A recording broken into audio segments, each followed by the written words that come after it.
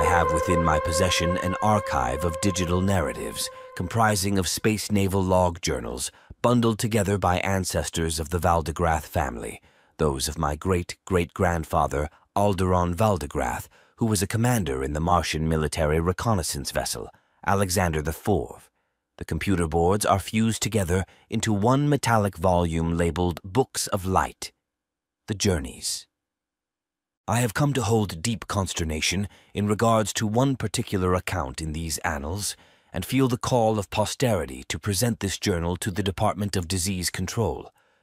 The accounts which I refer to, and which are sub-labeled A New Paradise in Triangulum, refer to the primary mission of the Alexander Afoy spacecraft when it landed on Gamor 5, a Type Q inhabited planet in the Triangulum galaxy, for the first instance of human habitation in this region. I will allow the elder majestics of the Great Martian Republic to make their own judgment on the notes. Then I will share my final fears on the matter at the end of the excerpt. Valdegrath Journal, 329 megapascals, star pattern V2X, fraction 1. The departure of the N-class fleet of reconnaissance vehicles for Triangulum Galaxy, taking off from Dorita Launch Facility in Upper Mars on Sol, 289, 328 megapascals was a project long in development. The Republic has had long expectations for such a journey, and despite much anxiety over the probability of success or failure in our enterprise, the voyage of the Alexander I, Alexander II, Alexander III, Napoleon II, and Washington I have all clocked successful passageway to their destinations. The Alexander IV touched down on Gamor 5 at Resonance 31. We were greeted with reasonably inhospitable weather conditions. However, early detections of floral, quinetic, and animal life has proved accurate. The 672-strong crew of the Alexander IV were quick to test the atmospheric conditions, and we had constructed a temporary dome shelter after about 2/4 Sol. The shelter was 20 jets by 20 jets, and technicians quickly assembled the data storage devices, so our consolidatory baggage could all be logged and backed up. On fraction 2 of our time spent on Gamor 5, a rough estimate of a day we have begun measuring by utilizing angle relationships of Gamor 5's mother planet and its 2 suns, we were moving rapidly. Everyone was keen to escape the confines of the temporary dome, which seemed to keep in check the odd weather conditions, but was not in itself sufficient to deflect the immense light and heat from the planet's glowing suns. The mossy terrain was also odorous and not ideal for sleeping near. A 200 or so construction team quickly set to work, building more fortified constructions and oxidizing facilities, which would eventually become fully functional Martian terraces. The view of the various teams at work, drilling and scorching in the odd glare of this fungus-covered purple and green world, was quite serene, and one felt the sense of pride and inspiration that comes only with the knowledge of Martian achievement. I abandoned the thought, for too much idle wonder can sully the mind of a dedicated soldier whose life is one of toil and work. We had detected life on Gamor 5 as far out as the Nerim star, and were very keen to explore and discover what new species we might encounter. Thus far, the familiar growth common in this region, the moss-like photosynthetic organism which seems to spread via meteorites across the Triangulum galaxy, is all we have recorded in our species journal amidst the Books of Light. Valdegrath Journal, 329 megapascals, star pattern V2ZX, fraction 4. Some news of the Alexander I and Alexander II, our supply ships. They are reportedly no less than 5 fractions from landing.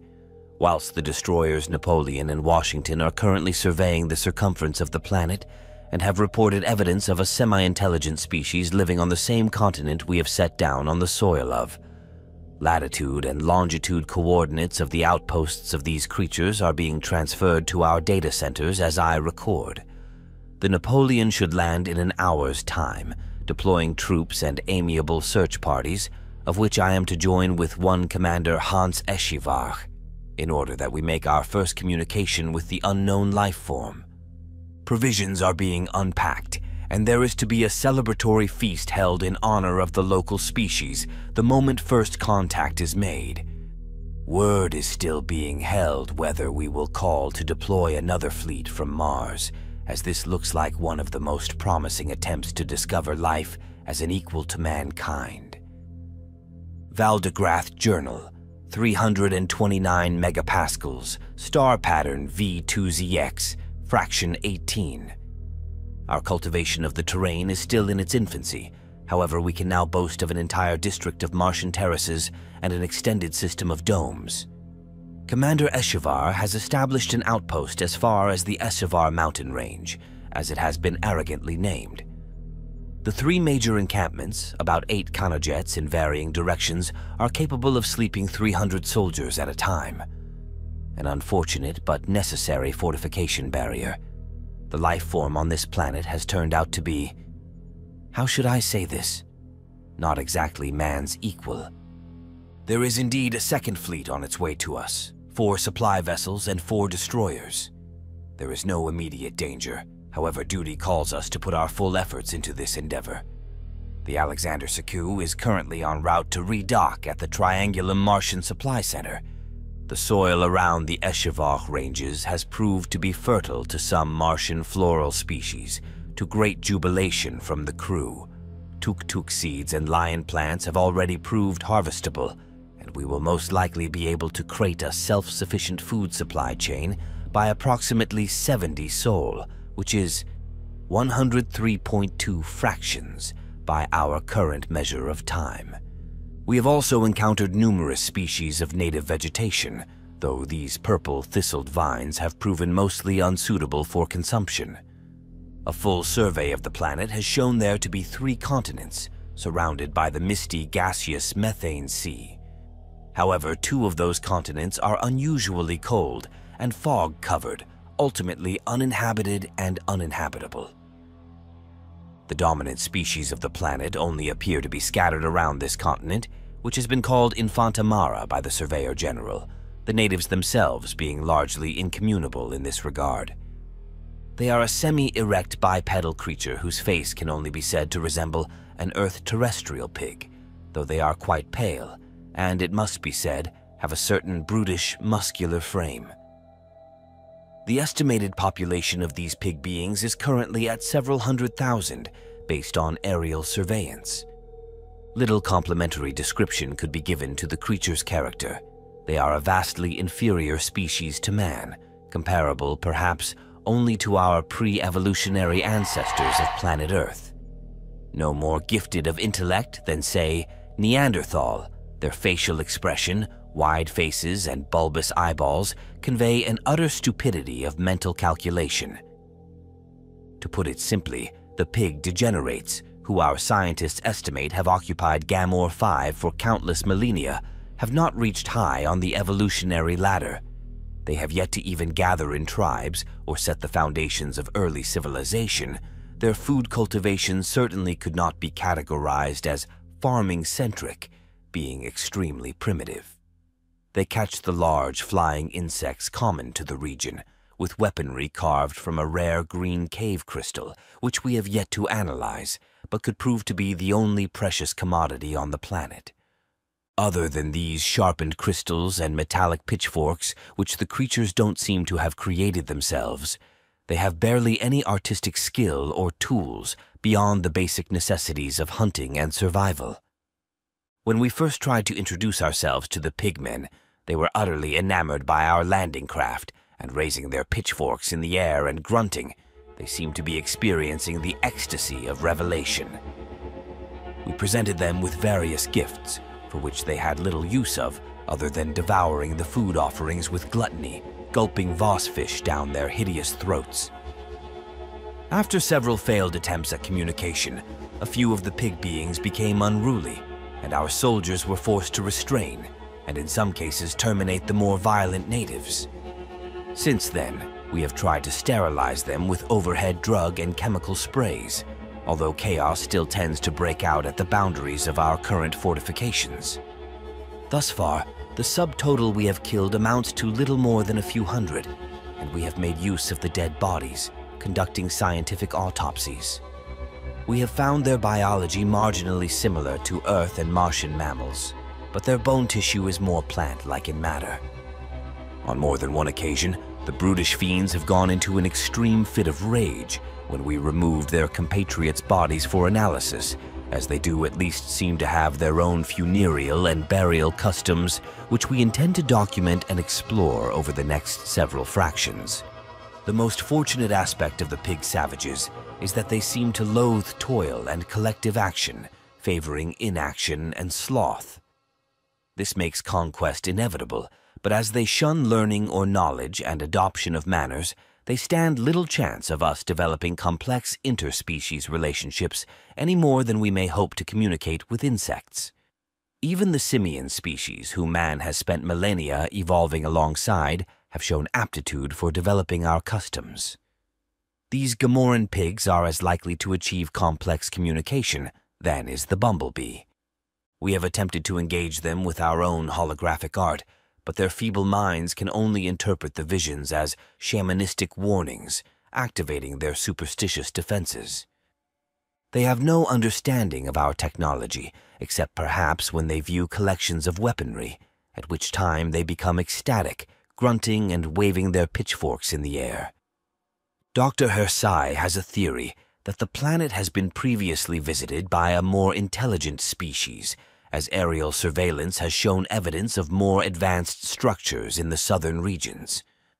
This theory would also explain how the degenerate pig beings got their hands on the pitchforks, as they are certainly beyond the capacity of their own invention, creatures who have yet to master the art of clothing, more than crude skirts made of plastic-like vegetation.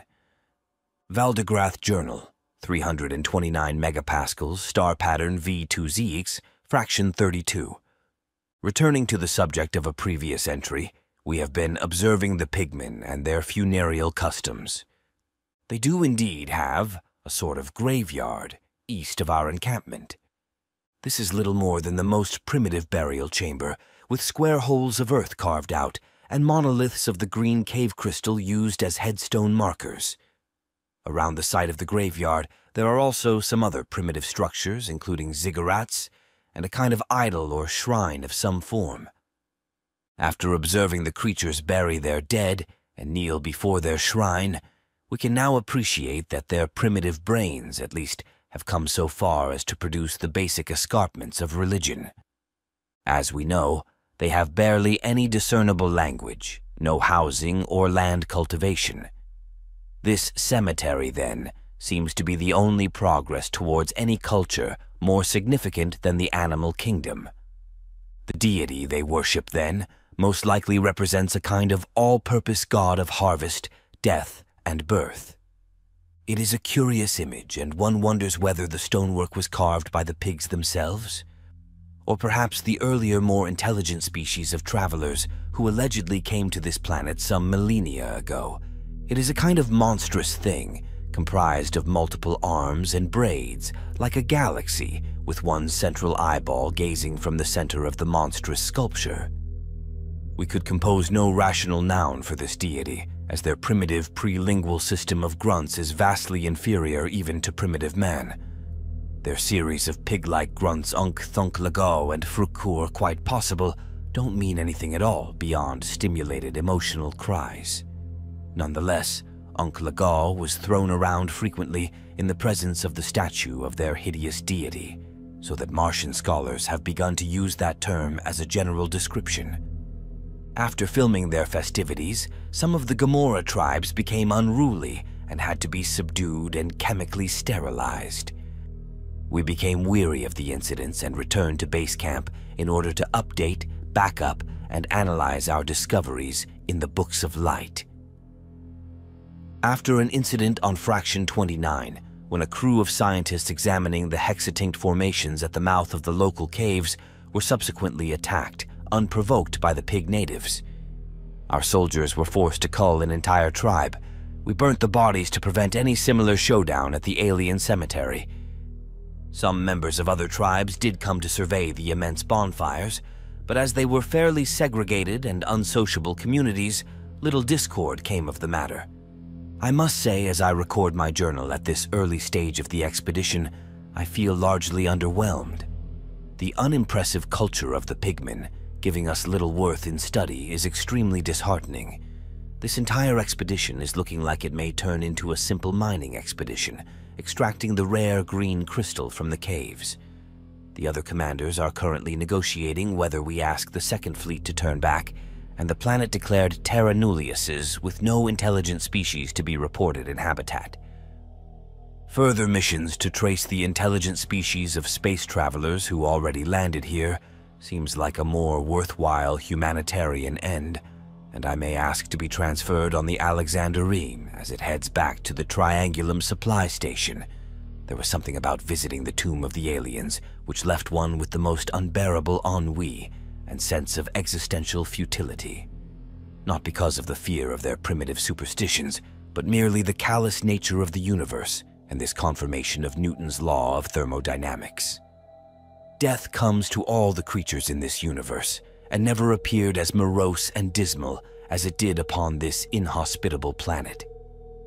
Since viewing the odd alien cemetery, many of the scholars have developed all number of mental malady, some driven utterly mad by the hopelessness of being stranded on a foreign planet and so touched by the fragility of life.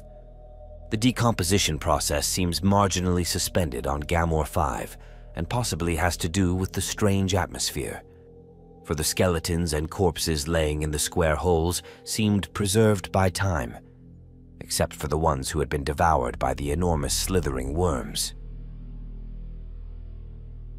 Valdegrath Journal, 329 megapascals, star pattern V2ZX, fraction 38. My request to be transferred has been granted. The events of fraction 35 were perhaps all I could handle. There had been a party of soldiers sent out to the methane lakes in the northern regions of Infantamara. Reports came back from Lieutenant Sharp that a group of Marines escorting the scientists had been ambushed by the Gamorra pigs. 7 slain in more senseless violence, the primitive degenerates have showed that they are totally incapable of empathy and intellect. The more aggressive tribes are likely to be napalmed by 3 Sol. Excavation of the caves has already begun, and the whole fleet is hoping to be done with this miserable planet in no less than 20 Sol. I depart on the Alexander Wormy at half fraction tomorrow. It is my understanding the Alexander Rafui will be leaving in 5 Sol. They will be taking some local specimens for detailed analysis, and the carving of the strange Gamoran god will also be taken aboard the ship. Dismal though it is, the Unk-Laga artifact is the only thing the Martians at home will find remotely interesting from this barren hellhole of a garbage water planet. Valdegrath Journal, 329 megapascals, star pattern V2ZX, Mars Sol 289. Though I am now safely aboard the Alexander Boehm, heading home to Mars, an unshakable dread seems to linger perpetually in the forefront of my mind. Gamorra 5 has left its uncleansable stain on me, and those vile pig beasts and their contemptible culture has left me with little hope for intelligent life in our universe. All life is sparse, fevered, weary, and difficult. Humanity's most insane idea was that it was ever worth exploring the outer reaches of space. We should have looked into that abysmal darkness and seen it for what it was, a cold, empty void through which a colonial mindset could only hope to inject that coldness into man's own culture. We are infected with the bleakness of space now. Then there is the events that occurred on the Alexander Foy craft. These only serve to rapidly intensify my cosmic terror and sense of the absurdity of existence. It was that blasted stone sculpture, the pigmen deity. It must have had some contamination from the open graves, diseases we have never even fathomed. How foolish our scientists were, not to even quarantine the hideous sculpture. We received video logs from within hours of the vessel's departure. The crew had observed that strange photosynthetic growth, half plant, half organic, which had begun to grow upon the ship's hull like a vine.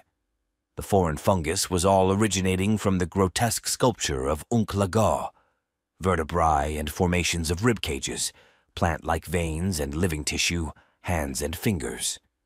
The crew had tried to contain the growth by burning it, but each purge only brought the growth back in stronger contingents. It worked its way over 3 different decks, but it was the engine room where the unique vagina growth seemed to be particularly intense.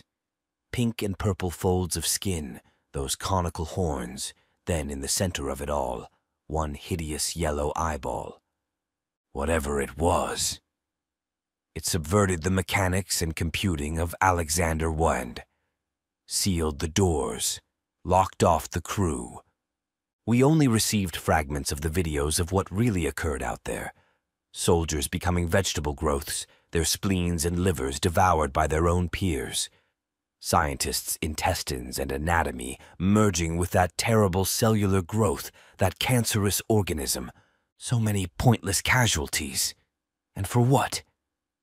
To find nothing but contagion in the buttfuck corner of the universe, for no avail to mankind. When I return to Mars, I shall quit the service and return to a simple life of farming, though it will serve little purpose to tell much more on the matter of my ancestor Alderon Valdegrath, for the Valdegrath family has indeed, since this account, lived a relatively obscure life of pastoral simplicity. My own trade, I, Ernest Valdegrath, have made my way as a scientist, achieving simple acclaims here at home, and resolving duties of domestic responsibility. Martians should learn to care for Martians before we attempt to impose our failed morality on other organisms around the solar system. But I must report my findings to the Republic, for I fear there is much more in my great-great-grandfather's account than appears on the surface. As we now have greater access to the Triangulum Galaxy and have observed a larger number of terrestrial plant life from that region, we now can near identify the organism, or near thereof, which probably infected the crew of the Alexander before. It seems likely the ship was infected by a strain of Halfergas asteria, a highly contagious cellular malformation which travels through hoxic and carbon-based life forms and inorganic material alike. Obviously, when left to its full capacity, the organism will utterly decimate everything it comes in contact with. However, with microscopic observation, I have also concluded that many strains of asteria will lay dormant in the blood cells of animal life, carrying genetically from generation to generation through DNA. The probability that the asteria contagion infecting every Martian who set foot on Gamor 5 is not only likely but a guaranteed event, coupled with the knowledge of the rapidity which the disease is able to spread. I believe that likely all of Mars will be infected with the dormant cellular malformations caused by the contagion. In fact, with millions of Martians traveling to Earth every quintersol, Earth, too, will now undoubtedly have a cellular infection rate of 70–80% of its population. The current science suggests these odd carrier cells may even be cross-generational, though there is no way to measure it now, save digging up our earthly ancestors' corpses. But the cellular malformation could travel across time through our DNA, infecting our species right back until our evolutionary inception as lowly simian beings. Whatever this could possibly mean. Whilst no conclusions can be drawn at this stage precisely whether the dormant and thus benign contagion can have demonstrative effects of mutation on infected organisms, it is my assertion that no expense should be spared in researching the full gravity of this event, even if we must now unearth the tomb of every dead human being on planet Earth.